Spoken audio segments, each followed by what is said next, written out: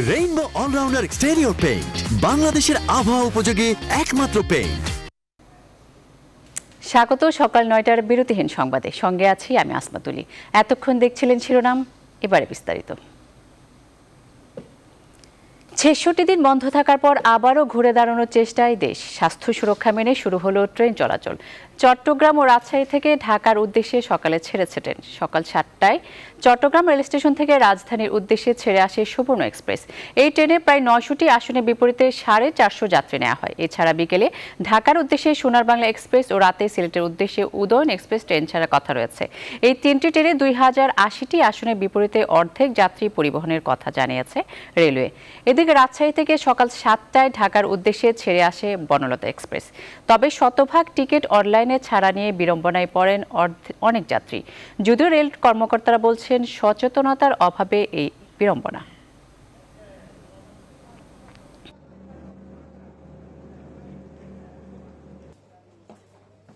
জানতে পারলাম যে ট্রেন চলবে, এই জন্য আর কি আসলাম, যে ট্রেনের টিকিট কেটে যাবো আর কি, এই জন্য আসলাম। কারণ দেখতেছে অনলাইনে সব টিকিট কাটতে বলতেছে, আমরা তো অনলাইনে কোনো সময় কাটিয়ে নেই, আর ওই সম্বন্ধে জানি না। পুঞ্জিতে ট্রেন সরকার খুলে দিছে, সেই জন্য ঠাকুরগাঁও আমি যাবো। এখন অনলাইনে টিকিট তো আমি জানি না। তারা টেলিভিশনে প্রচার করতেছে, সবকিছু আপনারা তো করতেছেন প্রচার, তো তারা জানে না কেন? অসচেতনতা।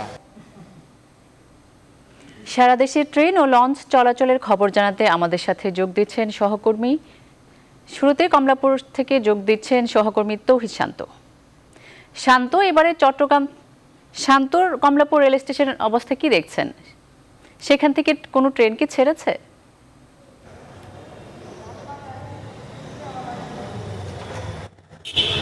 এখন পর্যন্ত কোনো ট্রেন ছাড়েনি। আপনি যে সংবাদটি বলছিলেন, যে সাধারণ মানুষ যারা এখানে এসেছিলেন তারা কিন্তু এখানে এসে জানতে পেরেছেন যে সকল টিকিটই আসলে অনলাইনে বিক্রি হবে।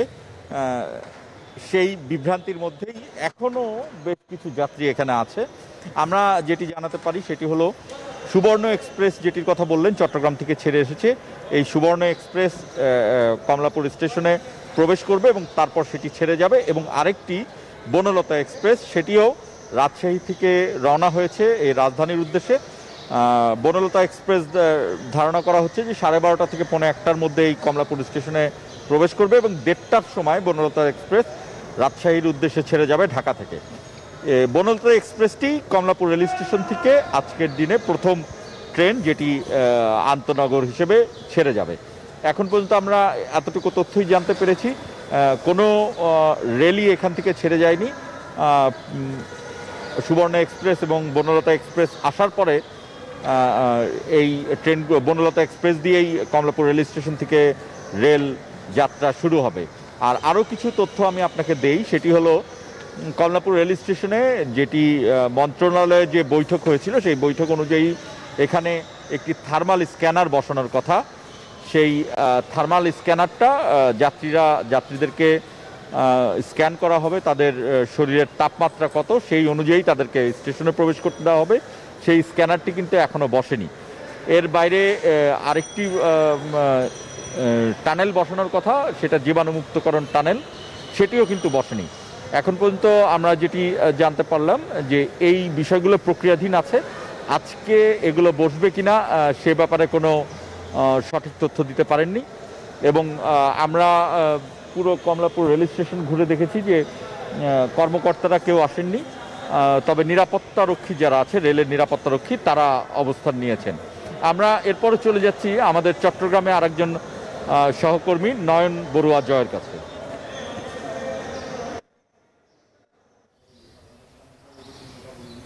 ধন্যবাদ তহিদ শান্ত। আপনি যেমনটা ঢাকার খবর জানিয়েছেন, তেমনিভাবে যদি আমি সুখবর দিয়ে আপনাকে জানাতে চাই, চট্টগ্রাম থেকে প্রথম ট্রেনটি সঠিক সময় বলতে একদম 7টা বাজে কিন্তু সুবর্ণ এক্সপ্রেস ছেড়ে গেছেন চট্টগ্রাম রেল স্টেশন থেকে। কিন্তু সেই ট্রেনটি কিন্তু ঢাকার উদ্দেশ্যে রওনা দিয়েছেন। আরও 2-1 ঘন্টা পরে কিন্তু আসলে ঢাকাতে পৌঁছার কথা রয়েছে। আমরা যতটুকু পর্যন্ত আমরা জানি 12টার দিকে কিন্তু এই ট্রেনটি কিন্তু ঢাকা কমলাপুর স্টেশনে কিন্তু সেই জায়গায় পৌঁছার কথা রয়েছে। সব মিলিয়ে বলা যায় কিন্তু চট্টগ্রাম থেকে যে এতদিন ধরে যে করোনার থাবায় কিন্তু একেবারে কিন্তু আসলে যানবাহনের দিক দিয়ে কিন্তু যাতায়াতের দিক দিয়ে খুব একটা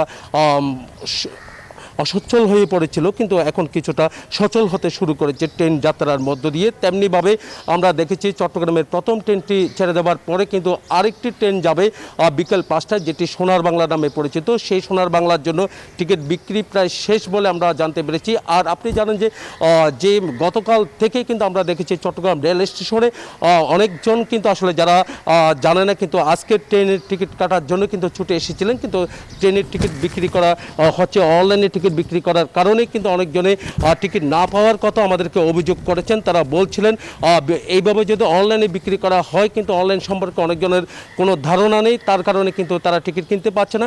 আবার অনলাইনে যদি টিকিট বিক্রি হয় তাদের একটা অভিযোগও রয়েছে, তারা বলছিলেন এইভাবে যদি টিকিট বিক্রি হয় তাহলে কালোবাজারেতে যেতে পারে, এরকম একটা তারা শঙ্কায় রয়েছে। সব মিলিয়ে বলা যায় ট্রেনের টিকিট বিক্রি হচ্ছে একেবারে, যে 50% টিকিট বিক্রি করা হচ্ছে, আপনি জানেন যে 50% যাত্রী নিয়ে কিন্তু আসলে ট্রেনটি আজকের প্রথম ট্রেনটি কিন্তু ছেড়ে গেছে চট্টগ্রাম থেকে। তো আমরা একটু কথা বলতে চাই, আমার পাশে রয়েছেন রেলওয়ে থানার ভারপ্রাপ্ত কর্মকর্তা রয়েছেন মোস্তাফিজ ভুঁইয়া। আমরা জানতে চাচ্ছি এখানে একটা অভিযোগ রয়েছে অনলাইনে টিকিট বিক্রি করার, যে অনলাইনে টিকিট বিক্রি করার যে অভিযোগটি, সেই অভিযোগ সম্পর্কে আমরা একটু জানবো। যেখানে অভিযোগ বলতে হচ্ছে অনলাইন টিকিট বিক্রি হলে কালোবাজারেতে চলে যেতে পারে টিকিটটি, সেদিকে কতটুকু পর্যন্ত গোয়েন্দা তৎপরতা রয়েছে বলে মনে করেন? আজকে করোনার মধ্যে সর্বপ্রথম ট্রেন চলে গেছে সুবর্ণ। তো সুবর্ণর মধ্যে আমরা সামাজিক দূরত্ব মেনটেন করা, তারপর ধরেন স্যানিটাইজেশন সব কিছু আমরা করেছি। এর পাশাপাশি আমাদের যে ফোর্স আছে এবং আমি আছি, আমাদের রেলওয়ে নিরাপত্তা বাহিনী আছে, আমরা আগের মধ্যে যেরকম পোশাকি এবং সাদা পোশাকে আমাদের তৎপরতা অব্যাহত ছিল, এখনও অব্যাহত আছে। আমরা যে কোনো সময় যদি যে কোনো অভিযোগ পাই সেটা খতিয়ে দেখব। পাশাপাশি আমাদের গোয়েন্দা নিযুক্ত করে আমরা নিজেরাও তথ্য কালেক্ট করে সেটার ব্যাপারে আইনগত ব্যবস্থা নেব, যেন কোনোভাবে টিকিট চোরা কারবারি না হয়। ধন্যবাদ আপনাকে। আমরা এতক্ষণ ধরে কথা বলেছি রেলওয়ে থানার ভারপ্রাপ্ত কর্মকর্তা মোস্তাফিজ ভুঁইয়ের সাথে। তিনি যেমনটা বললেন, কোনোভাবে যেন অনলাইনের টিকিট যেন কালোবাজারে হাতে না যায় সেদিকে তাদের নজর রয়েছে বলে আমাদেরকে জানিয়েছেন। তো এই ছিল আমার এখানকার সর্বশেষ। আমি এখন ফিরে যাব, আমার সহকর্মী অনেকক্ষণ ধরে অপেক্ষা করছেন কুমিল্লার জীবনের কাছে।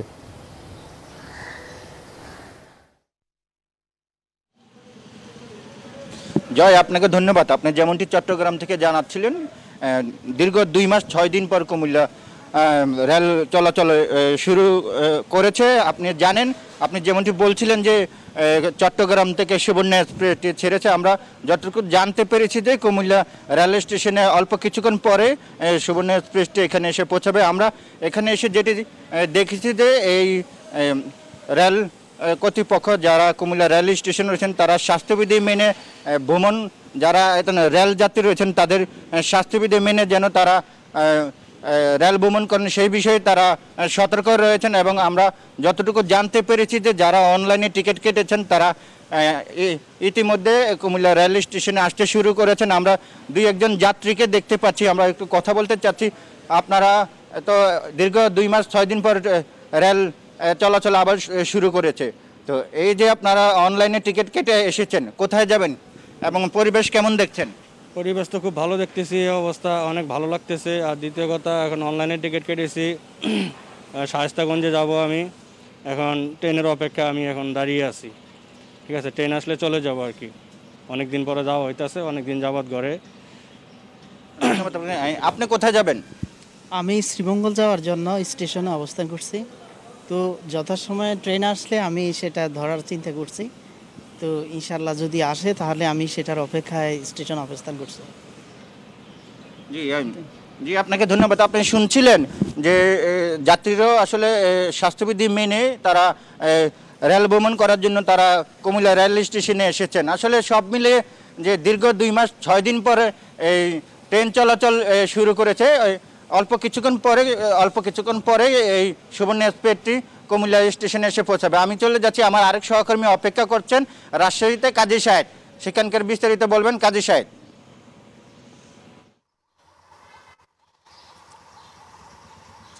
শুভ সকাল জীবন। কুমিল্লা স্টেশনে এখনও সুবর্ণ এক্সপ্রেস পড়েছে, কিন্তু রাজশাহী থেকে সকাল 7টায় ঠিক যে সময় বনলতা এক্সপ্রেস ছেড়ে যাওয়ার কথা ছিল সেটি কিন্তু ঢাকার উদ্দেশ্যে ছেড়ে গেছে। আমরা যেটি জানতে পেরেছি সেটি হলো যে 12টা থেকে 12:30টার মধ্যে এই ট্রেনটি কমলাপুর স্টেশনে পৌঁছার কথা রয়েছে। একটু যে আপনার মাধ্যমে দর্শকদের জানাতে চাই সেটি হলো যে স্বাস্থ্যবিধি মেনে যাতে ট্রেন চলাচল করতে পারে সেই জন্য এখানে রেলের পক্ষ থেকে যে বৃত্তাকার চিহ্নিত সেগুলো কিন্তু গত 1 সপ্তাহ আগেই করা হয়েছে। এছাড়া স্টেশনে প্রবেশের ক্ষেত্রে থেকে জীবাণুনাশক টানেল বসানো হয়েছে। এছাড়া ট্রেন যাতে নির্বিঘ্নে চলাচল করতে পারে, আমরা সকাল থেকে এসে দেখেছি যে প্ল্যাটফর্মের যে রেল লাইনগুলি আছে সেগুলোতে কিন্তু কাজ চলছে এবং যতটুকু পশ্চিমাঞ্চল রেলের এই অংশে পড়েছে সেটুকুতে তারা কাজ করছেন। পরিষ্কার পরিচ্ছন্নতার কাজ, যেহেতু দীর্ঘদিন পরে ট্রেন চলাচল, প্রায় 2 মাসের বেশি সময় পরে ট্রেন চলাচল শুরু হয়েছে, ফলে রেল লাইনে অনেক ঘাস জমেছে এবং অনেক জায়গায় মরিচা পড়ে গেছে, সেগুলির কাজ এখানে শুরু হয়েছে। আজকে থেকে সকাল 7টা থেকে বঙ্গবন্ধু এক্সপ্রেস ঢাকার উদ্দেশ্যে 466 জন যাত্রী নিয়ে এখান থেকে রওনা দিয়েছে। তবে আমরা যেটি লক্ষ্য করেছি প্রথম দিনের কারণেই, সেটি হচ্ছে যে গোলাকার যে বৃত্তাকারগুলি এখানে করা হয়েছিল সেগুলো না মেনেই অনেকেই ট্রেনে উঠেছেন। ট্রেনের এবং ভেতরে গিয়ে দেখা গেছে যে একজনের সিটে আরেকজন বসেছিলেন। এই নিয়ে কিন্তু যাত্রীদের মধ্যে এক ধরনের অভিযোগ পাওয়া গেছে যে তারা যেটি বলছিলেন যে টিকিট যেভাবে বিক্রি করা হচ্ছে সেভাবে যেন যাত্রীরা বসেন, এটি যেন রেল কর্তৃপক্ষ, ভেতরে যারা টিকিট চেকার আছেন তারা যেন এটি নিশ্চিত করেন, তাহলে স্বাস্থ্যবিধি মেনে যে ট্রেন চলাচলটি শুরু হয়েছে এটি রক্ষা করা সম্ভব হবে। পশ্চিমাঞ্চল রেলের মহাব্যবস্থাপক মীরকান্তি গুহ গণমাধ্যমের সঙ্গে কথা বলেছেন। তিনি যেটি বলছেন যে শুরু থেকেই তারা চেষ্টা করবেন যে সরকারি যে নির্দেশনাগুলি আছে সেগুলি মেনে, স্বাস্থ্যবিধি মেনে যাতে ট্রেন চলাচল করা যায়। আজকে রাজশাহী স্টেশন থেকে আর কোনো ট্রেন নেই। আগামী 3 তারিখে আবারও এখান থেকে আরও একটি ট্রেন খুলনার উদ্দেশ্যে যেটি ছেড়ে যায় সেটি চলাচল শুরু করবে। বলা যায় যে আজকে থেকে পশ্চিমাঞ্চল রেলের রাজশাহী থেকে ঢাকার উদ্দেশ্যে বঙ্গবন্ধু এক্সপ্রেস দিয়ে যাত্রা শুরু হলো, এরপরে খুলনার উদ্দেশ্যেও ট্রেন ছেড়ে যাবে 3 তারিখ থেকে। এর ফলে রাজশাহীতে কিন্তু আমরা যেটি লক্ষ্য করেছি সেটি হলো যে বাস কালকে থেকে চলাচল শুরু করবে, ফলে আজকে কিন্তু ট্রেনে অনেকটি চাপ বেড়েছিল। তো এই ছিল রাজশাহী থেকে আমার কাছে সর্বশেষ। আমরা চলে যাচ্ছি সিরাজগঞ্জে, সেখানে অপেক্ষা করছেন আমাদের সহকর্মী আব্দুস সামাদ সাহেব।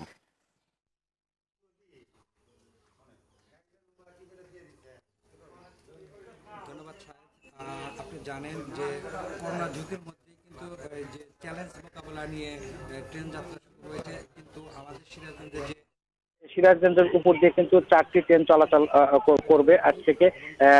এখন থেকে প্রায় 10 মিনিট আগে কিন্তু এখান থেকে রাজশাহী থেকে যে বনলতা ট্রেনটি ছেড়ে এসেছিল সেটা কিন্তু এই মুহূর্তে এখান থেকে ছেড়ে চলে গেছে। এবং এই স্টেশনে যে রয়েছে আমি শহীদের মনসুর আলী স্টেশন, এই স্টেশনে কিন্তু আসলে যে সামাজিক বা স্বাস্থ্যবিধি যে মানার যে বিষয়টি, আসলে সেই বিষয়গুলো কোনো কিছুই আমরা লক্ষ্য করতে পারিনি।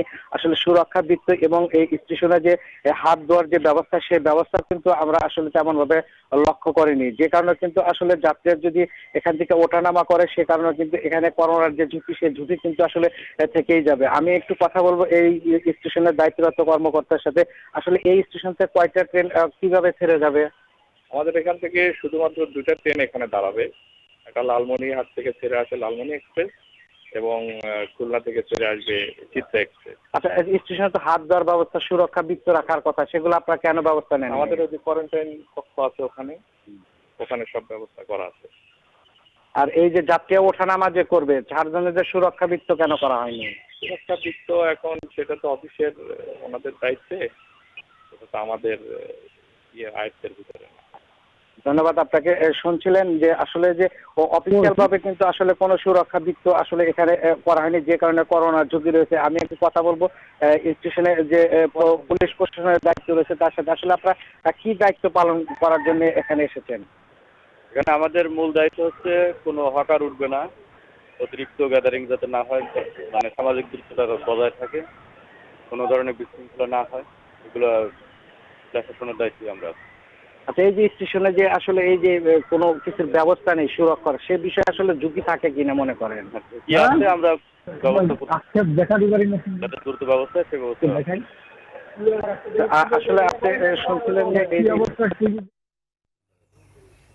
আসলে আপনি শুনছিলেন যে এই ঝুঁকি রয়েছে এটা কিন্তু স্বীকার করছেন, তারপরেও কিন্তু আসলে সুরক্ষার জন্য যে সুরক্ষা বৃত্ত বা হাত দেওয়া যে আর যে বিধিগুলা, সেই বিধিগুলা কিন্তু এখনো আসলে এখানে বাস্তবায়ন করা হয়নি, যে কারণে কিন্তু যে ট্রেন যাত্রীরা ওঠানামা ছড়ানোর ঝুঁকি রয়েছে। তো এই ছিল আমার কাছে সিরাজগঞ্জ থেকে সর্বশেষ। আমরা চলে যাচ্ছি সিলেটে রাসেলের কাছে। রাসেল,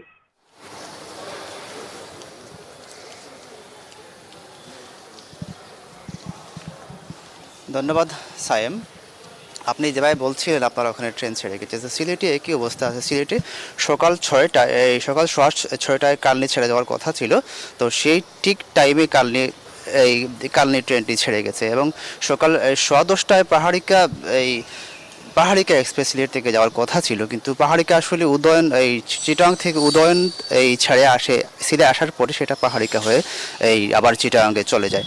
কিন্তু গতকাল পর্যন্ত ট্রেন খোলা না থাকার কারণে পাহাড়িকা এক্সপ্রেসটা এই উদয়ন এক্সপ্রেসটা ঢাকা থেকে আসতে পারেনি, যে কারণে আজকে সকালে পাহাড়িকা এক্সপ্রেস সিলেট থেকে ছেড়ে যায়নি। তো স্টেশন থেকে আমাদেরকে জানানো হয়েছে আজকে রাতে এই উদয়ন এক্সপ্রেস চিটাং থেকে ছেড়ে এই সিলেট আসবে। তো পাহাড়িকা এক্সপ্রেসটি আগামীকাল সকাল থেকে মূলত শুরু হবে। আর স্টেশন থেকে আমাদেরকে জানানো হয়েছে সিলেটে আসলে প্রায় 50% যাত্রী নিয়েই এই 50% যাত্রী হচ্ছে পাহাড়িকা হচ্ছে এই সিলেটের এই যে কালনি এক্সপ্রেসটা ঢাকা গেল সেটা হচ্ছে তার মূল আসন হচ্ছে এই 524টিতে, তার মধ্যে এই অর্ধেক হচ্ছে যদি 50% বিক্রি হয় সেক্ষেত্রে 232টি হচ্ছে 50%। এর মধ্যে মোট 143 জন যাত্রী নিয়ে এই সকাল এই 6:30টায় কালনি এক্সপ্রেস সিলেট থেকে ঢাকার উদ্দেশ্যে রওনা হয়েছে। এই ছিল অবস্থা। আর আমি তাদেরকে জিজ্ঞেস করে স্বাস্থ্যবিধির ব্যাপারে, তো তারা আমাদেরকে জানিয়েছেন পুরোপুরি স্বাস্থ্যবিধি মেনেই তারা এই সিলেট থেকে এই ঢাকার উদ্দেশ্যে এই রেলটি ছেড়ে গিয়েছে এবং পুরোপুরি স্বাস্থ্যবিধি ছিল এবং সবার মুখে মাস্ক আগে থেকেই বিধি নিষেধ ছিল যে সবাই মাস্ক পরতে হবে। তো এই অবস্থা ছিল এবং হ্যান্ড স্যানিটাইজার কিংবা বলতে গেলে এই নিরাপদে স্বাস্থ্যবিধি যেটা নিরাপদ দূরত্ব যেটা সব বজায় রেখে কালনি এক্সপ্রেস সকাল 6:30টায় ঢাকার উদ্দেশ্যে রওনা দিয়েছে এবং আগামীকাল সকাল 10:30টায় পাহাড়িকা এক্সপ্রেস সিলেট থেকে ঢাকার উদ্দেশ্যে রওনা দেবে। এখন আমার এই ছিল সিলেটের এই রেল যোগাযোগ নিয়ে আমার কাছে সর্বশেষ আপডেট। এখন এই বরিশাল থেকে অপেক্ষা করছেন রাহাত খান। আমি ফিরে যাচ্ছি রাহাত খানের কাছে সর্বশেষ আপডেট জানার জন্য। রাহাত খান।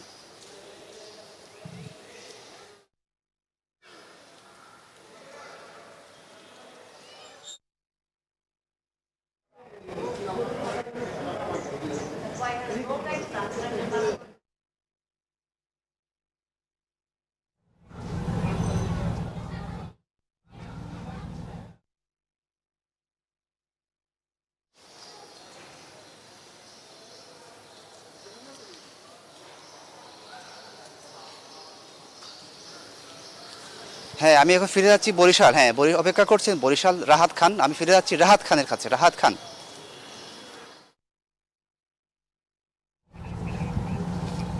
ধন্যবাদ সৈয়দ রাসেল। আসলে আমি এখন রয়েছি বরিশাল নদী বন্দরে। বরিশাল নদী বন্দরে আপনি জানেন যে দীর্ঘ 2 মাসেরও বেশি সময় পর যে গণপরিবহন চালুর ঘোষণা সরকার দিয়েছে স্বাস্থ্যবিধি মানার শর্ত সাপেক্ষে, সেই ঘোষণা অনুযায়ী কিন্তু আজ বরিশাল নদী বন্দর থেকে স্থানীয় এবং অভ্যন্তরীণ রুটে নৌ চলাচল শুরু হয় এবং রাতে বরিশাল থেকে ঢাকার উদ্দেশ্যে আর কি মূল যে লঞ্চগুলো রয়েছে দূরপাল্লা সেগুলো ছেড়ে যাবে। আমরা বরিশাল নদী বন্দরে এসে সকাল থেকে যে চিত্র দেখেছি, আসলে যে সরকার যে নির্দেশনা দিয়েছে স্বাস্থ্যবিধি মানার, শারীরিক দূরত্ব রক্ষা বা হ্যান্ড স্যানিটাইজার ব্যবহার, হাত ধোয়া ইত্যাদি, এগুলো আসলে যথাযথভাবে রক্ষা হচ্ছে না। আমরা একটু কথা বলবো একজন লঞ্চ পরিচালকের সাথে। আপনাদের লঞ্চে যাত্রীদের যে নিরাপত্তার স্বার্থে কি কি ব্যবস্থা রয়েছে? নিরাপত্তার স্বার্থে হ্যান্ড ওয়াশ, তারপর হইলে জীবনাশক লঞ্চ পরিষ্কারের জন্য এবং দূরত্ব বজায় রাখার জন্য স্বাস্থ্যবিধি মান্য এটা পরিচালনা করে। আপনারা দেখছি ওখানে স্প্রে করতেছেন পানির মতো, এটা কি? এবং এই যে ব্লিচিং পাউডার যুক্ত পাপোশ থাকার কথা, সেখানে আপনারা দেখছি চট বিছিয়ে শুকনা চটের উপরে কিছু ব্লিচিং ছিটিয়ে দিয়েছেন। তো এটা কি আসলে স্বাস্থ্যবিধির সরকারকে এই নির্দেশনা দিয়েছে নাকি আরো ভালোভাবে করা উচিত? আরো ভালোভাবে করা উচিত ছিল। সময় সাপেক্ষে লাইন হবার 2 মাস 2.5 মাস পর চালু হইতেছে, নেক্সট ডে আবার পরবর্তীতে। ধন্যবাদ। আমরা একটু কথা বলবো এই লঞ্চে যে যাত্রীরা আরোহণ করে মধ্যে, আমরা তাদের সাথে একটু কথা বলার চেষ্টা করব। যদিও তারা কিছুটা দূরত্ব রক্ষা করে বসার চেষ্টা করেছেন, আমরা একটু কথা বলবো তাদের সাথে। আপা একটু যদি বলে যে সরকার যে করোনা এড়াতে স্বাস্থ্যবিধি রক্ষা করার কথা বলেছে, এই লঞ্চে কতটুকু ব্যবস্থা রয়েছে? ভালো, আপনি বসে বলুন। ভালো ব্যবস্থা রয়েছে, ভালো অবস্থা। হ্যাঁ, ধন্যবাদ। আরেকজন যাত্রীর সাথে কথা বলবো। ভাই, শারীরিক দূরত্ব রক্ষা, হ্যান্ড স্যানিটাইজার বা জীবাণুনাশক যে ব্যবস্থা থাকার কথা ছিল লঞ্চগুলোতে, সে কতটুকু? না, মোটামুটি ভালো ব্যবস্থা করছে। কি আছে এই লঞ্চে? কি আছে ধরেন? আমরা যখন উচিত আমাদেরকে হাত ধোয়াইছে। হাত ধোয়া লোক দেখলাম একটা স্প্রে দিল, তো এতটা মানে আমি দেখলাম না। আমার যতটুকু দিচ্ছে মোটামুটি হাত দিতে পারছি, তারপরে আমি টিস্যু দিয়ে মুছা ফেলে দিছি। তারপরে এখানে মোটামুটি অ্যাক্সিডেন্ট 2 জন করে বসেছে। এই মানে দূরত্ব রক্ষা। জি, অনেকটা ভালো। আপনি বলেন যে সরকার করোনা এড়াতে যে নির্দেশনা দিয়েছে কতটুকু রক্ষা হচ্ছে? খুব ভালো রক্ষা হচ্ছে। খুব ভালো। আমরা কিছুক্ষণ আগে দেখছি যে একটি লঞ্চ বরিশালে এসেছে, শত শত যাত্রী একদম গায়ে গায়ে ঘেসে ঘেসে যাত্রীদের আনা হচ্ছে। তো সরকারের নির্দেশনা কি সেইভাবে মানা হচ্ছে আপনার মনে হয়, বা এরকম মানবে? যে না এরকম মানবে না। আচ্ছা ভাই, আমরা কিছুক্ষণ আগে দেখেছি একটি লঞ্চ ভোলা থেকে এসেছে, দেখলাম যে সামনেই সবখানে লোক দাঁড়ানো। আসলে কি করে রক্ষা হবে স্বাস্থ্যবিধি? এভাবে তো রক্ষা হবে না, আসলে আমরা সচেতন না হলে কোনোভাবেই সম্ভব না, এটা এভাবেই চলবে। জনগণ সচেতন হলেই একমাত্র এটা রক্ষা করা সম্ভব। ধন্যবাদ। এই ছিল বরিশাল নদীবন্দর থেকে স্বাস্থ্য সচেতনতা বা নৌ চলাচলের সবশেষ খবর। ফিরোজ স্টুডিওতে।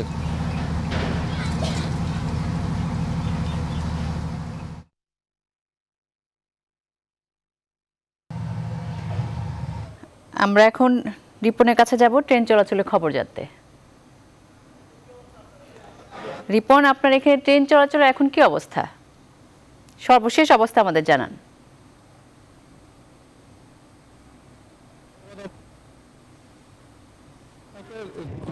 খুলনা থেকে 9টার দিকে ট্রেন সিটটা এক্সপ্রেসটি ছেড়ে আসার কথা রয়েছে এবং 10টা নাগাদ যশোরে পৌঁছাবে। এখন পর্যন্ত কোনো ট্রেন যশোর দিয়ে ছেড়ে যায়নি, এই প্রথম ট্রেনটি ছেড়ে যাবে। তবে আমরা যশোর রেল স্টেশন দেখছি একদম ফাঁকা রয়েছে। এখন এখান থেকে আমরা যতটুকু জানতে পেরেছি মাত্র 54 জন যাত্রী উঠতে 107টি সিট রয়েছে, সেখানে অর্ধেক অর্থাৎ 54টি সিট তাদের টিকিট কাটা হয়েছে।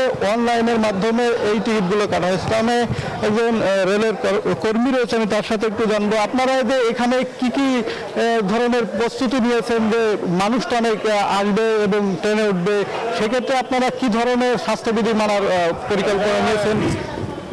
গতকাল বিকেল থেকে আমাদের রেলের টিকিট প্রদান করা শুরু হয়েছে অনলাইনের মাধ্যমে।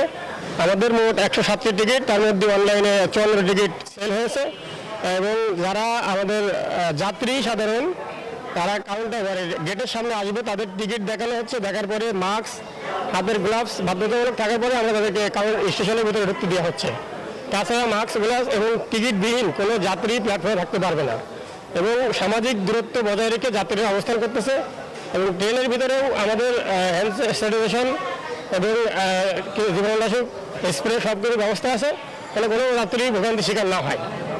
ধন্যবাদ আপনাকে। আপনি শুনছিলেন যে যারা যাত্রী রয়েছে তাদের কিন্তু বিভিন্ন ভাবে প্রবেশ করতে দেওয়া এবং যারা টিকিট রয়েছে তাদের স্টেশনে প্রবেশের কথা বলছেন। এবং এই যে যাত্রীগুলো রয়েছে তারা কিন্তু খুব বেশি যাত্রী না থাকার কারণে যে স্বাস্থ্যবিধি সেটা এখনো পর্যন্ত ঠিক রয়েছে। আপনি জানেন যে এখনো পর্যন্ত স্টেশনে ট্রেন আসেনি, 10টা নাগাদ ট্রেনটি আসবে। সেক্ষেত্রে আমরা আসলে অপেক্ষা করছি তখন কি হয়। তবে রেল কর্তৃপক্ষ, স্টেশন কর্তৃপক্ষ যেটি বলছে, তারা বলছে যে কোনো যাত্রীর টিকিট ছাড়া রেলে উঠতে দেওয়া হবে না, এমনটি কিন্তু বলছেন।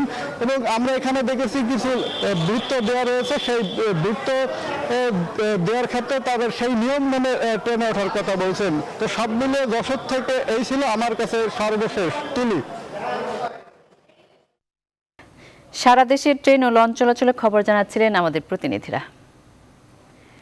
সাধারণ ছুটি শেষে আজ থেকে খুলছে সরকারি অফিস আদালত। তবে সরকারি অফিসগুলোতে শুধুমাত্র প্রয়োজনীয় সংখ্যক কর্মচারীরা উপস্থিত থাকবেন।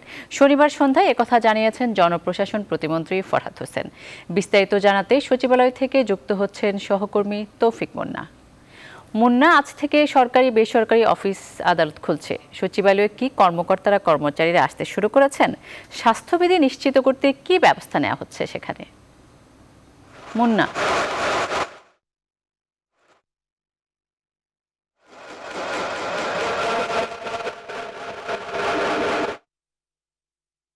আর সকাল থেকে কিন্তু 9টা থেকে কিন্তু এখানে আপনার সবাই সচিবালয়ে যারা চাকরি করেন তারা কিন্তু এখানে প্রবেশ করছেন এবং আপনি দেখছেন যে তারা কিভাবে প্রবেশ করছেন নির্দিষ্ট নিয়ম মেনে। মাত্র 2টা গেট কিন্তু এখানে খোলা রাখা হয়েছে। একটি যারা গাড়িতে আসছেন তার জন্য একটি গেট এবং যারা কিন্তু এখানে খোলা রাখা হয়েছে। একটি যারা গাড়িতে আসছেন তার জন্য একটি গেট এবং যারা পায়ে হেঁটে তার জন্য আরেকটি গেট। এবং সেই হিসাবে এখানে কিন্তু প্রত্যেকটা গাড়িতে চেক করে কিন্তু ঢোকানো হচ্ছে, অর্থাৎ নিরাপত্তা এখানে বেশ ভালো। এবং সকাল থেকে এই পর্যন্ত মন্ত্রিপরিষদ সভার একজন সদস্য শিক্ষামন্ত্রী ডাক্তার দীপুমণি কিছু সময় পূর্বে তিনি প্রবেশ করেছেন এবং এখনও পর্যন্ত আপনার সচিবালয়ে যারা কর্মরত রয়েছেন তারা সবাই কিন্তু প্রবেশ করছেন, সারিবদ্ধভাবে লাইন মেনেই তারা কিন্তু প্রবেশ করছেন। আসলে যে কথা আপনি বলছিলেন স্বাস্থ্যবিধি মেনেই কিন্তু অফিস করার যে নির্দেশনা এসেছে গত প্রজ্ঞাপনে বৃহস্পতিবার, সেটা কিন্তু এখনও কী ধরনের মানা হচ্ছে ভিতরে সচিবালয়ের ভিতরে সেটা কিন্তু আমরা এখন জানি না। আমরা ঢোকার চেষ্টা করেছিলাম, তারা বলেছেন যে এখনও অনুমতি নাই, সেক্ষেত্রে গণমাধ্যম কর্মীদের তারা এখনও ভিতরে ঢুকতে দিচ্ছেন না। তো আপনি জানেন যে গণমাধ্যম যে প্রজ্ঞাপন জারি করা হয়েছিল সেখানে কিন্তু বলা হয়েছিল যে সীমিত সংখ্যক লোক যাদেরকে উপস্থিত প্রয়োজন তাদেরকে নিয়ে কিন্তু অফিস চলবে এবং এক্ষেত্রে অসুস্থ, বয়স্ক এবং যারা গর্ভাবস্থায় এবং যারা সন্তান সম্ভাবনা তাদের কিন্তু অফিস করা থেকে বিরত রাখার কথা বলা হয়েছে এবং যে কোনো ধরনের মিটিংয়ের ক্ষেত্রে কিন্তু ভার্চুয়াল মিটিংকে বেশি অগ্রাধিকার দেওয়া হচ্ছে। এবং সকাল থেকেই আমরা ঢাকা শহরের বিভিন্ন এলাকা ঘুরেছি, বসুন্ধরা আবাসিক থেকে শুরু করে গুলশান, বনানী, কারওয়ান বাজার সব এলাকাতে কিন্তু একটা অন্য দিনের তুলনায় আজকে কিন্তু অনেকটা ভিড় এবং দীর্ঘ 2 মাস পরেও যে 2 মাসের বেশি দিন পরে যে লকডাউনের পরে যে সাধারণ ছুটির পরে যে কিছু নিষেধাজ্ঞা তুলে দেওয়ার পর যে অবস্থা সেটা কিন্তু আজকে দেখা যাচ্ছে। বিভিন্ন আমরা মোড়ে মোড়ে রাস্তায় কিন্তু জ্যাম দেখতে পাচ্ছি এবং সচিবালয় এখানে কিন্তু অন্যদিন কখনো জ্যাম থাকে না বিগত 2-2.5 মাস, কিন্তু আজকে কিন্তু এখানে জ্যামের বেশ একটা আধিক্য রয়েছে। একই সাথে আপনার রাস্তাঘাটে কিন্তু এখন আজকে পরিবহন চলাচল করছে না, কিন্তু ব্যক্তিগত পরিবহন কিন্তু বেশ বেশি এবং যারা চাকরিজীবী যাদের ব্যক্তিগত পরিবহন নেই তারা কিন্তু রিক্সা অথবা সিএনজিতে করে চলাফেরা করছেন, কারণ গণপরিবহন কিন্তু আগামীকাল থেকে খুলবে, অফিস কিন্তু আজকে থেকে খুলছে, সেই হিসাবে তাদেরকে কিন্তু অনেকে কষ্ট করে অতিরিক্ত খরচ দিয়ে তারা কিন্তু যাতায়াত করছেন। আমরা কথা বলছি দুজনের সাথে, তারা বলছেন যে কি করব, উপায় তো নেই, অফিস যেতে হবে এবং তারা কিন্তু এসেছেন কেউ রিক্সা করে, কেউ সিএনজি করে এবং অতিরিক্ত ভাড়া দিয়ে। এবং সব কিছু মিলে যেটা বলা যেতে পারে যে নতুন করে আবার স্বাভাবিক হতে শুরু করছে ঢাকা, সেই পুরনো জ্যাম, লোকজনদের উপস্থিতি কিন্তু বেশ লক্ষ্য করা যাচ্ছে। এখন পর্যন্ত সকাল 10টার পরে হয়তো আমরা যদি ঢুকতে পারি সচিবালয়ে তাহলে বলতে পারবো যে স্বাস্থ্যবিধি কতটুকু মানা হচ্ছে বা কতটুকু লক্ষণীয়। যে 13টি নির্দেশনা দেওয়া হয়েছিল স্বাস্থ্য মন্ত্রণালয়ের পক্ষ থেকে সেটা কিন্তু আমরা এখন জানি না, সেটা আসলে আমরা সচিবালয়ের ভিতরে ঢোকার পরেও বলতে পারবো কী অবস্থা সেখানে। তো তুলি, এই ছিল আমার কাছে সচিবালয়ের সামনে সর্বশেষ। তুলি। মুন্না, আপনাকে ধন্যবাদ। ৮০% বাড়তি ভাড়া নিয়ে আগামীকাল থেকে চালু হচ্ছে বাস যোগাযোগ। এরই মধ্যে শুরু হয়েছে প্রস্তুতি। বিস্তারিত জানাতে গাবতলী থেকে যুক্ত হচ্ছেন সহকর্মী নাজমুল হুদা। নাজমুল, কাল থেকে শুরু হচ্ছে বাস যোগাযোগ, গাবতলীর প্রস্তুতি কেমন দেখছেন? ধন্যবাদ তুলি। আমি এই মুহূর্তে রয়েছি গাবতলীতে। আপনারা জানেন যে আগামীকাল কিন্তু গাড়ি চলবে এবং দীর্ঘদিন পর কিন্তু গণপরিবহন চালু হতে যাচ্ছে এবং সেই ক্ষেত্রে কিন্তু গাবতলীতে আজকে ব্যাপক প্রস্তুতি নিয়েছে এবং কাউন্টারগুলিতে এবং বাসগুলিতে ধুয়ে মুছে ঘষে কিন্তু তকতকা করছে। আপনারা দেখছেন যে তারা কিন্তু আসলে কাজ করছে এবং বাসগুলি আপনারা দেখছেন যে পরিষ্কার পরিচ্ছন্ন করছে এবং ধুয়ে মুছে কিন্তু চকচকা করছে। আমরা একটু আসলে বাসের যে চালক তারা আসলে কতটুকু প্রস্তুতি এবং সামাজিক এই যে করোনার যে সামাজিক দূরত্ব তারা মেনে চলবে কিনা সেই বিষয় নিয়ে একটু কথা বলতে চাই। আপনার সাথে একটু কথা বলতে চাই, এই যে আপনারা কি যে সামাজিক দূরত্ব মেনে এবং যে দূরত্ব বজায় রেখে সরকারের যে নিয়ম সেটা কি মেনে চলবেন? নিয়ম তো মেনে অবশ্যই চলতে হবে, আমরা আশা করি নিয়ম মেনে আমরা চলবো। আপনারা কি প্রস্তুত রয়েছেন এই মুহূর্তে? আমরা চলার জন্য প্রস্তুত আছি, আমাদের কর্তৃপক্ষ যেভাবে নির্দেশ দেবেন আমরা সেভাবে চলবো। অনেক ধন্যবাদ। আমি আপনাদের কিছু দেখাতে চাই যে পুরা গাবতলী কিন্তু যে টার্মিনালটা রয়েছে পুরা গাড়ি কিন্তু সব প্রস্তুত রয়েছে এবং যে প্রস্তুতের যে রাখার আসলে যে নির্দেশনা এবং তারা কিন্তু যেভাবে সড়ক ও জনপথের সঙ্গে এবং বিভিন্ন যে পরিবহন শ্রমিক নেতা রয়েছে তাদের সঙ্গে এবং যারা পরিবহন শ্রমিক তারা কিন্তু মূলত আসতে শুরু করেছে এবং যার যার গাড়ি সেই সব পরিবহন যার পরিবহন তারা কিন্তু বুঝে নিচ্ছে এবং সড়কে যে নিয়ম মেনে চলার কথা সেগুলো কিভাবে ট্রেনিং নিতে হবে, কিভাবে যাত্রীদেরকে উঠাতে হবে, যাত্রীদের সাথে কিভাবে কথা বলতে হবে সেই সব বিষয় কিন্তু তারা বেশ আলোচনা করেছে। আমরা এই বিষয় নিয়ে একজনের সঙ্গে একটু কথা বলতে চাই, আরেকজন চালকের সঙ্গে কথা বলতে চাই, তারা আসলে কতটুকু সচেতন রয়েছে এবং কিভাবে আসলে তাদেরকে একটু কথা বলছে যে এই ব্যাপারে একটু কথা বলতে চাই আপনাদের সঙ্গে। আপনারা কতটুকু প্রস্তুত রয়েছেন এই মুহূর্তে আসলে এবং সামাজিক দূরত্ব মেনে চলবেন কিনা এবং আপনাদের কি কি প্রশিক্ষণ দেওয়া হয়েছে এই বিষয় নিয়ে আপনার সাথে একটু কথা বলতে চাই। এই মুহূর্তে আপনারা আসলে কতটুকু প্রস্তুত? এই মুহূর্তে আমরা প্রস্তুত আছি গাড়ি চালানোর জন্য। সরকারের যে নিয়ম আছে নিয়ম মেনে আমরা গাড়ি চালাবো। আর যাত্রীদের আসলে কিভাবে বসবে, কিভাবে সামাজিক দূরত্ব চলবে, সেই বিষয়ে কি আপনাদের কি কথা হয়েছে কিনা, সেই সব বিষয় আপনাদের প্রশিক্ষণ দিয়েছে কিনা? প্রশিক্ষণ দিয়েছে। প্রশিক্ষণ আমরা যা সিট ক্যাপাসিটি আছে তার অর্ধেক নিয়ে যাব, আর হ্যান্ড স্যানিটারি দিয়ে হাত ওয়াশ করে গাড়িতে উঠতে হবে, এটাই আমাদেরকে প্রশিক্ষণ দেওয়া হয়েছে। অনেক ধন্যবাদ আপনাকে। যেমনটা আসলে শুনছিলেন যে একজন চালক আসলে কিভাবে তারা কিভাবে যাত্রীদেরকে উঠাবে, কিভাবে যাত্রীদেরকে তারা যাত্রীদের সঙ্গে ব্যবহার করবে এবং করোনা যেসব রোগী রয়েছে তাদেরকে কিভাবে আইডেন্টিফাই করবে, এই সব বিষয় কিন্তু তারা সব প্রশিক্ষণ নিয়েছে। এই ছিল গাবতলী থেকে আমার কাছে সর্বশেষ। চলে যাচ্ছে এখন স্টুডিওতে তুলির কাছে। তুলি। নাজমুল, আপনাকে ধন্যবাদ। এবারে চলে যাচ্ছি রাজবাড়ী ফেরিঘাটে, সেখানে আছেন প্রতিনিধি শফিকুল ইসলাম। শফিক, সেখানের কি অবস্থা? ফেরিঘাটের এখন কি অবস্থা, সর্বশেষ অবস্থা আমাদের জানান।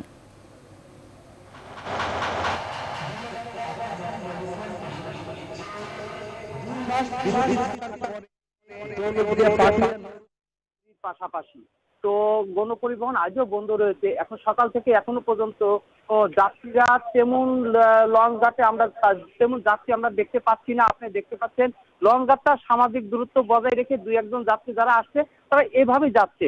তো সকাল থেকে এই কথাটাই আমরা বলতে পারি যে দৌলতদিয়া নৌ রুটে লঞ্চ ঘাটে সামাজিক দূরত্ব বজায় রেখে তারা লঞ্চে যাত্রী উঠানোর চেষ্টা করছে।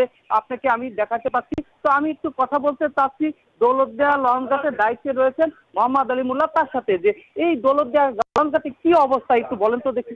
ইনশাল্লাহ আমাদের লঞ্চ ঘাটে অবস্থা ভালো, কারণ সেই মহামারী করোনা ভাইরাসের কারণে বিগত 2 মাস আমাদের লঞ্চ বন্ধ ছিল।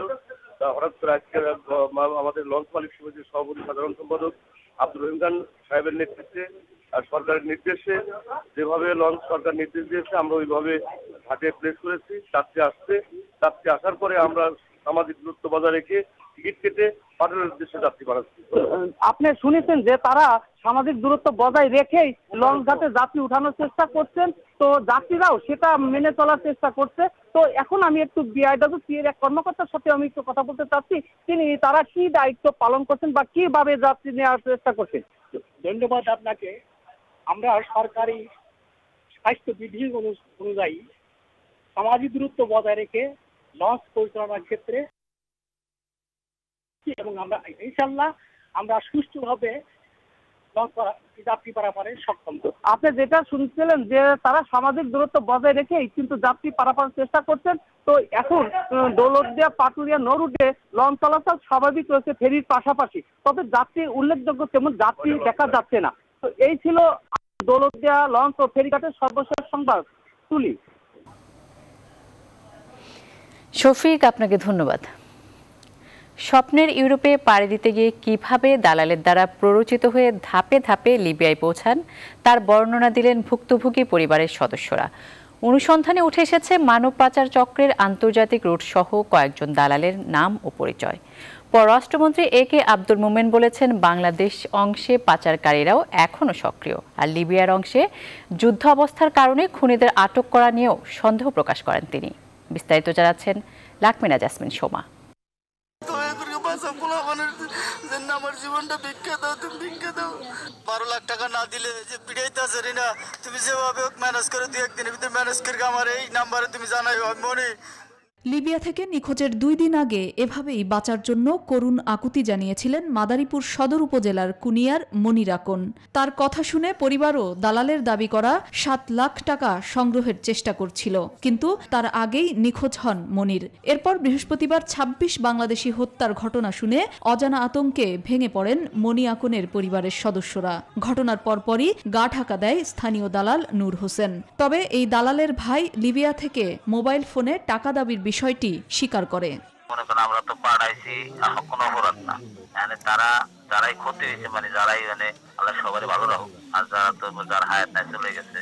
লিবিয়ায় খুন হওয়া বেশিরভাগের বাড়ি মাদারীপুর এবং কিশোরগঞ্জ জেলায়। কিভাবে দালাল চক্রের হাত ধরে ধাপে ধাপে লিবিয়ায় পৌঁছান তারা, তার তথ্য পাওয়া গেছে ভুক্তভোগী পরিবারের সাথে কথা বলে। রেজাউল দালাল 4,20,000 টাকা নেছে, এরপরে সারানের বাবুদে 5 লাখ টাকা নেছে যে সারাইতে হবে, নাহলে ওরা বাঁচবে না। এই 5 লাখও দিছি, এরপরে সন্ধান পেয়েছি যে মারা গেছে। ইটালি নেওয়ার কথা বলে ওর কাছ থেকে 5 লক্ষ টাকা নিচ্ছে। 5 লক্ষ টাকা নেওয়ার পরে ওরে লিবিয়া নিয়ে একটা বন্দিশালায় আটকে রেখেছে। রাখার পরে ওরা মুক্তিপণ দাবি করছে। ওদের যে দালাল আছে, বড় দালাল, সেই গ্যাংয়ের কাছে ওরা বেচে দিয়েছে 10 লক্ষ টাকা। বেচে দেওয়ার পরে ওই যে মাফিয়াদের কাছে বেচছে, মাফিয়া কি করেছে, আমাদের ফোন করেছে যে তোমাদের বাড়ির লোক যদি চাও তাহলে 1 কোটি করে টাকা পাঠাও। নিহতদের পরিবারের সাথে কথা বলে এবং বিভিন্ন তথ্য উপাত্ত ঘেটে এই দালাল চক্রের বাংলাদেশ অংশের 2-1 জনের নামও পাওয়া গেছে। তাদের মধ্যে আছে বাগেরহাটের শামীম রেজা, কুমিল্লার শরীফ। এছাড়া মাদারীপুরের মিরাজ, আকরাম, শরীয়তপুরের রুবেল সহ আরও কিছু নাম উঠে এসেছে ভুক্তভোগীদের মুখে। জাতিসংঘ মানবাধিকার সংস্থা UNHCR, অভিবাসন নিয়ে কাজ করা IOM ও ব্রাকের বিভিন্ন গবেষণা বলছে বাংলাদেশ থেকে প্রথমে দুবাই, এরপর লিবিয়া হয়ে ইউরোপের দেশ ইতালি। বহু বছর ধরে এই রুটটি ব্যবহার করছে মানব পাচারকারীরা। UNHCR বলছে 2014 থেকে এবছর এপ্রিল পর্যন্ত প্রায় 20.5 লাখ মানুষ ভূমধ্যসাগর পাড়ি দিয়ে অবৈধভাবে বিদেশে যাওয়ার চেষ্টা করেছে। এর মধ্যে সাগরেই প্রাণ হারিয়েছে 19,000-এর উপরে, যার মধ্যে বাংলাদেশিদের সংখ্যা উল্লেখযোগ্য। ওখানে এখনো মিলিশিয়ার রাজত্ব, সুতরাং ওদের ধরে এনে পানিশমেন্ট দেওয়া এটা হয়তো কখন হবে আমরা ঠিক জানি না। আমরা গতবার যে পাচারকারীদের নাম ঠিকানা পেয়েছিলাম তাদের আমরা স্থানীয় প্রশাসনকে জানিয়েছি, তারা তখন অনেককে অ্যারেস্ট করেছেন। আমরা আশা করেছিলাম তার প্রেক্ষিতে এই পাচার কিছুটা কমবে, তবে ভয় হচ্ছে যে এরা কিন্তু এখনো পাচারকারীরা এখনো সক্রিয় আছে। চলতি বছর জানুয়ারি থেকে এপ্রিল পর্যন্ত 4 মাসে ভূমধ্যসাগর পাড়ি দিয়ে ইউরোপে যাওয়ার পথে আটক হয়েছেন অন্তত 693 জন বাংলাদেশি। লাকমিনা jasmine Soma, news 24, Dhaka. মিলিশিয়ারা সরকারের অনুমতি ছাড়াই দাফন করে ফেলায় লিবিয়ায় নিহত 26 বাংলাদেশি লাশ দেশে আনা সম্ভব নয় বলে জানিয়েছেন পররাষ্ট্রমন্ত্রী AK আব্দুল মোমেন। শনিবার রাতে একটি বেসরকারি টেলিভিশনে দেয়া এক সাক্ষাৎকারে এ কথা বলেন তিনি।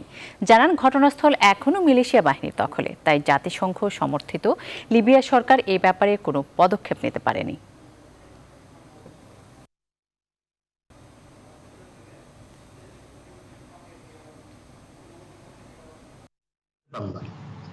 যে 26 জন আমাদের লাশ ওখানে ছিল, সেইগুলোকে তাদের সরকারের বিনা অনুমতিতে স্থানীয় মিলিশিয়ারা, যেহেতু জায়গা নাই ওগুলো মর্গে রাখার এবং সেখানে নাকি লাশগুলো পচে যাচ্ছে, সেই জন্য তারা জোর করে তাদের কবর দিয়ে দিয়েছে। এসএসসি ও সমমানের ফল প্রকাশিত হবে আজ সকাল 10টায়। প্রধানমন্ত্রী আনুষ্ঠানিকভাবে এই ফল ঘোষণা করবেন। তবে করোনা ভাইরাসের এই প্রাদুর্ভাবের মধ্যে শিক্ষার্থীদের স্কুলে গিয়ে ফল জানার সুযোগ নেই। শিক্ষার্থীরা প্রাক নিবন্ধন, SMS ও শিক্ষা বোর্ড ওয়েবসাইটের এই 3 উপায়ে ফল জানতে পারবে।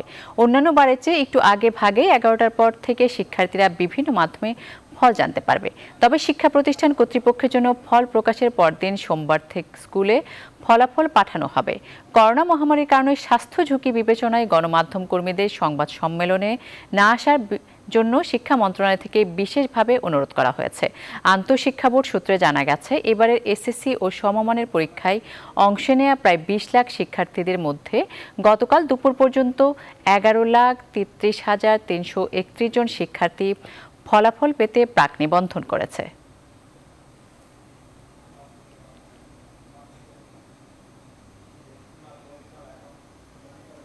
জুনের মধ্যে সরকার ঘোষিত প্রণোদনা প্যাকেজের অর্থ চান ব্যবসায়ীরা। এর জন্য ব্যাংকগুলোকে এগিয়ে আসার আহ্বান জানিয়েছেন তারা। দেশের বিশিষ্ট কয়েকজন ব্যবসায়ী বলছেন, লকডাউন খুলে দেওয়ার পরও উৎপাদন স্বাভাবিক হবে না। বলছেন, লাভের প্রত্যাশা নয়, তারা চায় শুধু ব্যবসা টিকিয়ে রাখতে। এছাড়া আগামী বাজেটে ব্যবসায়ীদের দিকে বিশেষ নজর দেওয়ার দাবি করছেন তারা। সুলতান আহমেদের রিপোর্ট। বিশ্বের অন্যতম বড় ব্যবসায়ী চীনের alibaba.com এর প্রতিষ্ঠাতা জ্যাক মা বলেছেন, 2020 সালটি হবে শুধুই বেঁচে থাকার। বেঁচে থাকতে পারলে এটাই হবে বড় ব্যবসায়িক সফলতা। তার কথা নাড়া দিয়েছে বিশ্বের বড় বড় ব্যবসায়ীদের। করোনাকালীন সময়ে লাভের আশা বাদ দিয়ে টিকে থাকার লড়াই করতে প্রস্তুত বাংলাদেশের ব্যবসায়ীরাও। জীবিকা বাঁচাতে রোববার থেকে খুলছে সরকারি বেসরকারি দপ্তর ও ব্যাংক। বর্তমান বাস্তবতায় লাভ নয়, সবাইকে নিয়ে শুধু টিকে থাকার তাগিদ ব্যবসায়ীদের। আমরা এখন প্রোডাকশন টার্গেট দেখছি না, সেলস টার্গেট দেখছি না, প্রফিটেবিলিটি দেখছি না। আমরা দেখছি কি করে ইকোনমিটাকে সচল করে আমরা নিজেদেরকে সুস্থ রাখতে পারি। আগে যদি আমি 100 প্রোডাকশন করতাম, এখন আমার প্রোডাকশন 50 থেকে 60 হবে। এই ব্যবসায়ী নেতার মতে সরকারের সামর্থ্য কম, তাই খুব বেশি আশাও করা যাবে না। তবে ব্যবসায়ীদের টিকিয়ে রাখতে জুনের মধ্যে প্রণোদনার টাকা ছাড়ের দাবি জানান তিনি। আমরা চাই যে যা দিয়েছে সেটা জুন মাসের মধ্যে ইমপ্লিমেন্টেশন হয়ে যাক, এবং বেশিরভাগ প্রণোদনার টাকা কিন্তু ব্যাংকে চলেও গেছে। ব্যাংকগুলোকে অ্যাক্টিভ করতে হবে। আরেক ব্যবসায়ী নেতা মীর নাসিরের মতে অর্থনৈতিক কর্মকাণ্ড পুরোদমে শুরু করার কোনো বিকল্প নেই। আমি মনে করি এই পরিস্থিতিতে আমাদের কোনো বিকল্প ছিল না। তো এই মুহূর্তে অর্থনৈতিক কর্মকাণ্ড যদি শুরু না করা যায়, তাহলে যে বিপর্যয় আসবে সেটা রক্ষা করা আমাদের জন্য কষ্টকর হয়ে পড়বে। ব্যবসায়ী নেতা কাজী আকরামও সরকারের পক্ষ থেকে আরো বেশি ব্যবসায়ী বান্ধব পদক্ষেপের প্রত্যাশা করেন। সবাই আশাবাদী, আমরাও আশাবাদী। ইনশাআল্লাহ আমাদের ব্যবসা বাণিজ্য এখন পর্যন্ত যা হয়েছে তাতে হয়তো আমরা ঘুরে বেড়াতে পারবো, কিন্তু এরপরে আরো ক্ষতি হলে ঘুরে বেড়াতে পারবো কিনা। ব্যাংকের অবস্থা খুবই খারাপ, টাকা পয়সার লেনদেন নাই কিছু নাই, ডিপোজিট নাই, অ্যাডভান্স মানুষ ইন্ডাস্ট্রি করতেছে না, মেশিন আনতে পারছে না, র মেটেরিয়াল আনতে পারছে না। আসন্ন 2020-21 অর্থ বছরের বাজেট ব্যবসা বান্ধব হবে বলেও আশা করছেন তারা। সুলতান আহমেদ, নিউজ 24, ঢাকা। মহামারী করোনায় অপরাধ নিয়ন্ত্রণে পুলিশের পক্ষ থেকে নতুন পরিকল্পনা গ্রহণ করা হচ্ছে।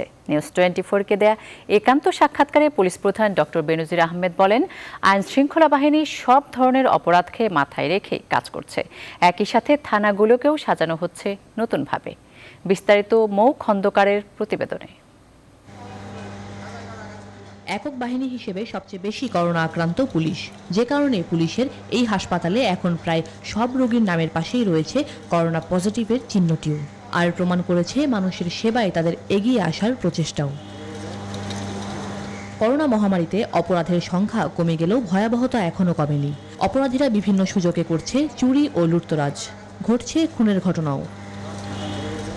পরিবর্তিত বাস্তবতার চিত্র মাথায় রাখছেন পুলিশ প্রধানও। নিউজ 24-কে দেয়া একান্ত সাক্ষাৎকারে জানালেন, অপরাধ নিয়ন্ত্রণে গ্রহণ করা হচ্ছে আরও নতুন পরিকল্পনা।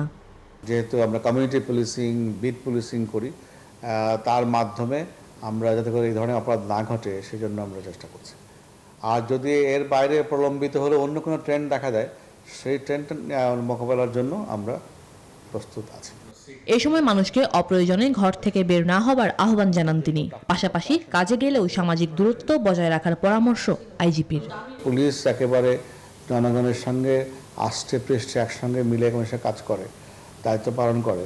আর এক্ষেত্রে আমি মনে করি যে নাগরিকদের একটা বিশাল ভূমিকা আছে সচেতন থাকার ক্ষেত্রে, সুরক্ষা বিধি মেনে চলার ক্ষেত্রে, স্বাস্থ্যবিধি মেনে চলার ক্ষেত্রে। একই সাথে থানাগুলোকেও একটু ভিন্নভাবে সাজানোর পরিকল্পনা তার। প্রতি মুহূর্তেই থানাগুলোকে যে উদ্ভূত পরিস্থিতি বা উদ্ভূত সমস্যার নিরিখে প্রতি মুহূর্তে আমাদের থানাগুলোকে এবং ইউনিটগুলোকে আমরা সচেতন করছি। যখনই যে চ্যালেঞ্জ দেখা দিচ্ছে সে অনুযায়ী আমরা তৎপর রয়েছি এবং আমাদের থানা এবং সকল ইউনিটকে প্রয়োজনীয় নির্দেশনা দেওয়া হচ্ছে। করোনা ভাইরাসের সংক্রমণ প্রতিরোধে যেসব পেশার মানুষ সামনে থেকে নেতৃত্ব দিচ্ছে, পুলিশ বাহিনী তাদের মধ্যে অন্যতম। বাহিনীর প্রধান বলছেন, করোনাকালে ও বিপদে পুলিশের দ্বারস্থ হচ্ছেন মানুষ, তাই আসামিদের উপর নজরদারি রাখতে সবসময় সতর্ক রয়েছে পুলিশ। পুলিশ বাহিনী কিভাবে মৌ খন্দকার, নিউজ 24, ঢাকা। করোনা পরীক্ষার কিটের মজুদ নিয়ে ধোঁয়াশা তৈরি হয়েছে। দেশে এখন কিটের মজুদ কত আছে আর কতদিন চলবে তা স্বাস্থ্য মন্ত্রণালয় কিংবা স্বাস্থ্য অধিদপ্তর কেউই পরিষ্কার করে জানাচ্ছে না। স্বাস্থ্য অধিদপ্তরের একটি সূত্র বলছে, দেশে এখন কিটের মজুদ যে রয়েছে তা দিয়ে আগামী অল্প কয়েকদিন চলতে পারে। বিস্তারিত হাসান পারভেজের প্রতিবেদনে। বর্তমানে দেশের 50টি ল্যাবে করোনা শনাক্তকরণের পরীক্ষা হচ্ছে। পরীক্ষার কেন্দ্র ও সক্ষমতা বাড়লেও পরীক্ষার সংখ্যা সেভাবে বাড়েনি। দৈনিক গড়ে এখন 8 থেকে 10,000 করোনা পরীক্ষা করা হচ্ছে। পরীক্ষা বাড়াতে গেলে শনাক্তকরণ কিটের মজুদ বাড়াতে হবে, কিন্তু এখন কিটের মজুদ কত আছে সেটাও স্বাস্থ্য অধিদপ্তর বা মন্ত্রণালয় আর জানাচ্ছেন না। ফলে কিটের মজুদ নিয়ে অস্পষ্টতা তৈরি হয়েছে। সবশেষ 11 এপ্রিল স্বাস্থ্য অধিদপ্তরের বিজ্ঞপ্তিতে কিটের মজুদের কথা জানিয়েছিল। এরপর আর নিয়মিত সংবাদ বুলেটিনে বা বিজ্ঞপ্তিতে কিটের মজুদ জানায়নি স্বাস্থ্য অধিদপ্তর। এক্সাক্ট ফিগারটা বলতে পারবো না, এটা আপনার সারা দেশে একটু ছড়ানো ছিটানো ভাবে স্টক আছে, সবার কাছে তো পৌঁছে গিয়েছে। ওটা টোটাল স্টক না নিয়ে কেউ হঠাৎ করে আজকের মজুদ বলতে পারবে না। এতটুকু বলতে পারি যে কিটের সংকট আদৌ নাই। স্বাস্থ্য অধিদপ্তরের একটি সূত্র জানিয়েছে, মজুতকৃত কিট কয়েকদিন চলতে পারে। যদি এই সময়ের মধ্যে কিট আমদানি না করা হয় তবে করোনা পরীক্ষায় কিট সংকট দেখা দিতে পারে। কিটের মজুত নিয়ে স্বাস্থ্য অধিদপ্তরের ভারপ্রাপ্ত মহাপরিচালকের কাছে জানতে চাইলে কোনো কথা বলতে রাজি হননি, বরং কিটের সংখ্যা না জানিয়ে ফোন কেটে দেন। মজুদ কত আছে আর এই কিট মজুদকৃত কিট কতদিন চলবে আগামীতে? সেই বিষয়ে আমি আপনাকে এখন কোনো তথ্যই দিব না। আমরা যা পরীক্ষা করেছি প্রত্যেকদিন আমরা এই পর্যন্ত কত পরীক্ষা করেছি সেটা তো বলাই হচ্ছে। এখন পর্যন্ত সারা দেশে 2,97,054টি নমুনা পরীক্ষা করা হয়েছে। হাসান পারভেজ, নিউজ 24, ঢাকা। এবারে করোনার বৈশ্বিক পরিস্থিতি। বিশ্বজুড়ে করোনার প্রকোপ বাড়ছেই। গেল 24 ঘন্টায় রেকর্ড সংখ্যক 1,23,000-এর বেশি মানুষ ভাইরাসটিতে আক্রান্ত হয়েছে, আর একদিনে মৃত্যু হয়েছে 4,000-এর বেশি মানুষের। এসব ঘটনায় বিশ্বে কোভিড-19-এ মোট মৃতের সংখ্যা 3,70,000 ছাড়িয়েছে। আক্রান্তের সংখ্যা 61,50,000-এর বেশি। যুক্তরাষ্ট্রে আবারও বেড়েছে মৃত্যু। একদিনে মারা গেছে 1,000-এর বেশি মানুষ। 24 ঘন্টায় আক্রান্তের সংখ্যা 12,500-এর বেশি। এই নিয়ে দেশটিতে মোট মৃতের সংখ্যা দাঁড়িয়েছে 1,05,500। ব্রাজিলে করোনার পরিস্থিতিও ভয়াবহ। দেশটিতে একদিনে মৃত্যু হয়েছে প্রায় 900 মানুষের।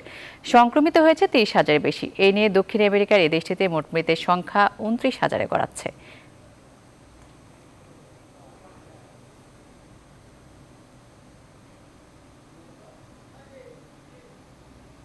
গান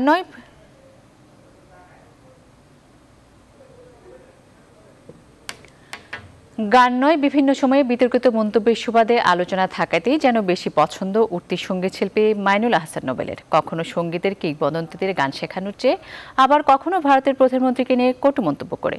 সম্প্রতি র্যাপ টুয়ের কার্যালয়ে ডেকে নোবেলকে জিজ্ঞাসাবাদ করলে তিনি জানান এসব কিছুই ছিল তার গানের মার্কেটিং পলিসি। নোবেলের এমন কাণ্ডে সামাজিক যোগাযোগ মাধ্যমে চটেছেন নবীন প্রবীণ অনেক শিল্পী। বিস্তারিত ফাতেমা কাউসার জানাচ্ছেন।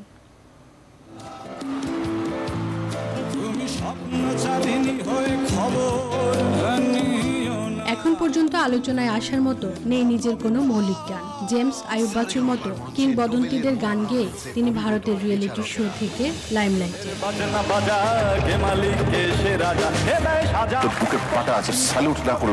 মাইনুল আহসান নোবেল কখনো নিজের ঢাক পেটানো, কখনো কিংবদন্তি শিল্পীদের নিয়ে বিতর্কিত মন্তব্য, আবার কখনো ভারতের প্রধানমন্ত্রী নরেন্দ্র মোদীকে কটু কথায় ফেসবুকে আক্রমণ করে যেন আলোচনায় থাকতে বেশি পছন্দ তার।